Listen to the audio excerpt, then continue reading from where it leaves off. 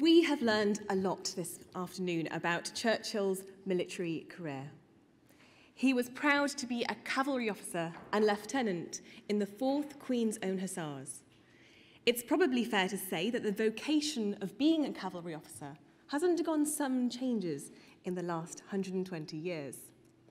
The successor regiment to Churchill's is the Queen's Royal Hussars, and we are lucky enough to have a strong contingent protecting us here today, including the regiment's commanding officer, Lieutenant Colonel Shan.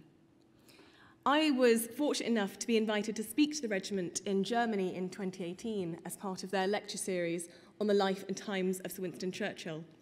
And I was struck not only by the great pride which they took with their association with Winston Churchill, but also the inspiration they took from his courage, his leadership, and his strategic insights. But to tell us more about the regiment today, I'm delighted to introduce Captain Jonathan Neese.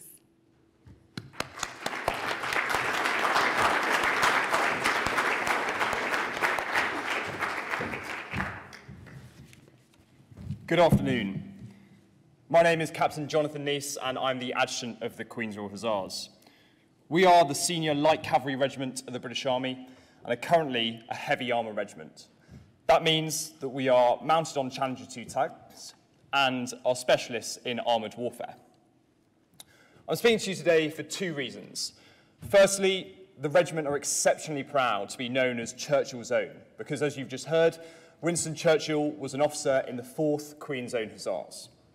And secondly, I'm personally very proud, as I'm an alumni of Berkhamsted School, who the family will remember was the school of Clementine Churchill, and we still have a house named in her honour. I wanted to talk about 3 things today.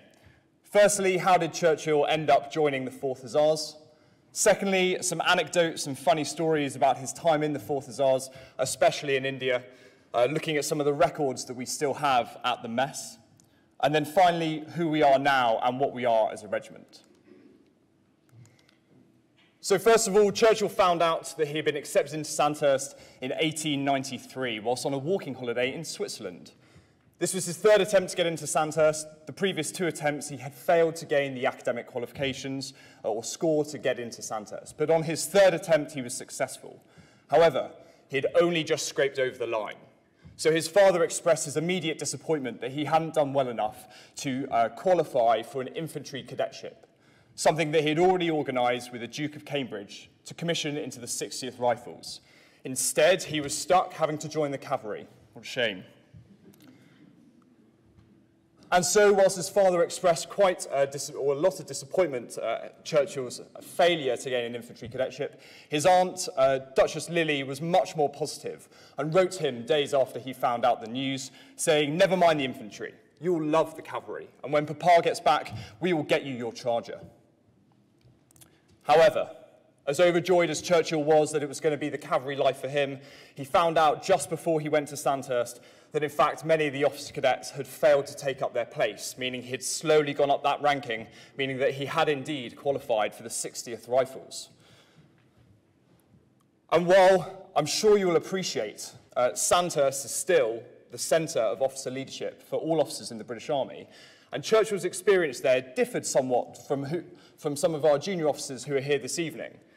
In fact, in his first week at Sandhurst, he wrote to his father to say, "I have little or nothing to do." Very different from nowadays, I'm sure. He also wrote in his opening letters that he really had 3 issues at Sandhurst. The fact that the carpets and the curtains didn't match, they had a particularly solemn company butler, and finally his father refused to pay his mess bill, something my father still refuses to do nowadays.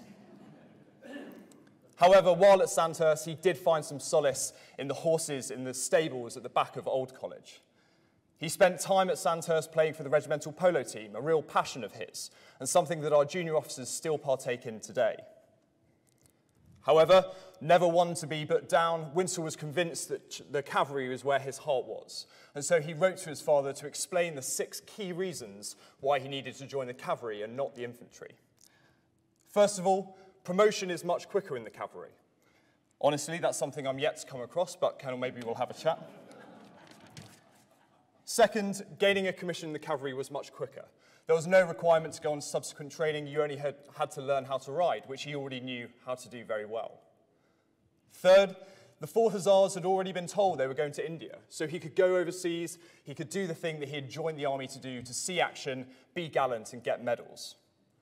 Fifth, stabling a horse in the cavalry was much easier. Clearly they have stables, the farriers, the vets, which was a curious argument given that at the time he didn't own any horses and didn't for quite some time asking the regiment to buy them for him. And finally, a combination of the exceptionally smart uniforms, some of which you'll see this evening at dinner, the quality of life as a cavalry officer, the better social quality of the officers around you, and finally, and I'm sure we can all agree, the benefits of not having to walk everywhere. After visiting the 4th Hussars in an unusual absence from Sandhurst, he wrote back to his father expressing how impressed he'd been with Colonel Brabazon, then the commanding officer of the 4th Hussars, and his awfully smart regiment, where he knew that he could exploit his single talent in life, horse riding. However, Lord Randolph, not one to be swayed easily, said, "Get these ideas of joining the cavalry out of your head, at least while I'm alive." And so, a week after Lord Randolph's death, he wrote to the Duke of Cambridge requesting a transfer to the 4th Hussars, which he dutifully accepted. Once in the 4th Hussars in Aldershot, he got straight into horse riding lessons. However, he was already exceptionally proficient, and the course, which usually takes 12 months, he completed in 3. His only comments was that the horses that the 4th Hussars had were much broader than the polo ponies he was used to, and he ended days with particular stiffness in his hips and back.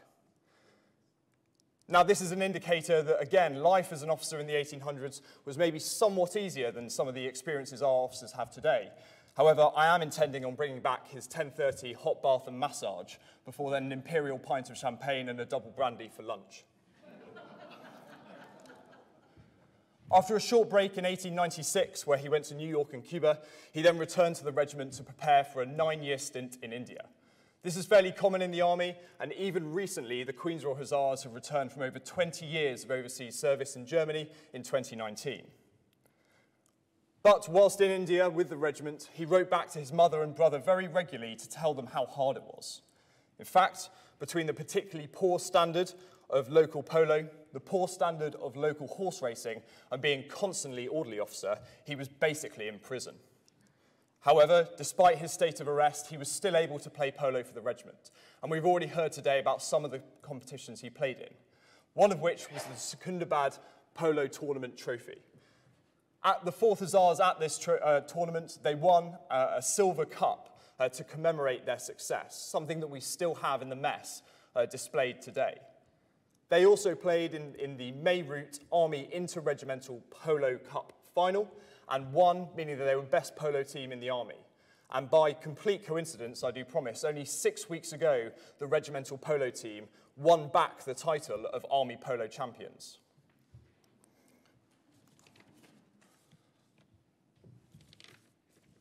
Now, we've already heard how tough life was for Churchill when he was in India, between his morning massage and lunchtime champagne. And whilst I wasn't able to bring some of the original documents and memorabilia that we hold in the mess, I thought I would share with you some of our favourite comments that he wrote.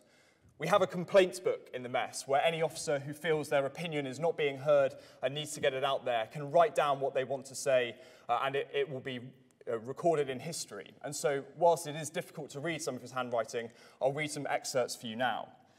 You'll notice he had some very peculiar or particular interests in food and furniture. So looking at the top left, it says, in the opinion of Winston Churchill, the general comfort and furnishings of the mess are much below the standard of all other cavalry regiments and most of the infantry regiments. He suggests that fresh furniture be purchased, new carpets be imported, and that hideous wallpaper be altered, so that the mess in general is rendered more suitably to the dignity of the regiment. A few months later, he noticed none of this had happened, so wrote a subsequent comment saying, maybe the mess should just be carpeted. Why has no action of the former complaint been taken? Maybe the state of discomfort is intentional. Secondly, looking at food, he wrote, the Irish stew needs to be more watery, not too rich or too thick, and not too much mince. Curious. And then finally, and our favourite quote, is called Eggs on Toast. To prevent the toast all going sodden, The egg should first be placed on a piece of stale, dry toast. This absorbs the moisture. Then transfer to a piece of hot, fresh toast. If this method is adopted, it will save the unanimous complaints of soggy egg on toast. Hopefully that's given you a bit of an idea of why he came to the regiment and his particularly tough life whilst there as a cavalry officer in the 1800s. And so what we're going to do now is just look at who the regiment are now. So clearly we have a very long history. This is our family tree, and the Queen's Royal Hussars were an amalgamation on the 1st of September 1993 of the Queen's Own and the Queen's Royal Irish Hussars, both of whom were amalgamations in turn in 1958. So the Queen's Own Hussars were an amalgamation of the 3rd King's Own Hussars and the 7th Queen's Own Hussars, whilst the Queen's Royal Irish Hussars were an amalgamation of the 4th Queen's Own Hussars and the 8th King's Royal Irish Hussars. As you can see, Sir Winston Churchill was the Colonel-in-Chief of the Queen's Own Hussars before handing over on amalgamation to the late Prince Philip. More about the regiment. So as you can see in the top left and the top right, and some of the photos around, we're an operational main battle tank regiment using Challenger 2 tanks. In our history, we've had over 172 battle honours and have 8 VC winners. The regiment is about 500 strong, and the majority of our soldiers come from Northern Ireland or Birmingham. Since amalgamation in 1993, we've had multiple tours of Kosovo, Bosnia, Afghanistan, Iraq, and most recently we've been over in Estonia as part of the NATO Enhanced Forward Presence, as part of the deterrence mission out there for aggression in the Baltic states. If you have any questions, myself and my fellow officers will be in the bar this evening dressed in our finery. Please come up and ask me then. Apologies to the online crowd. But what we're going to do now is see a small video which encapsulates what the regiment's all about. Thank you very much for your time.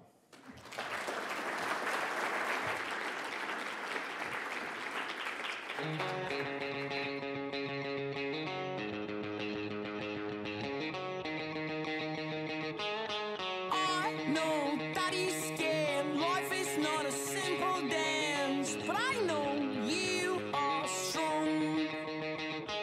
Slide into points of view. All my life will be like you. I'll lift you when you're down.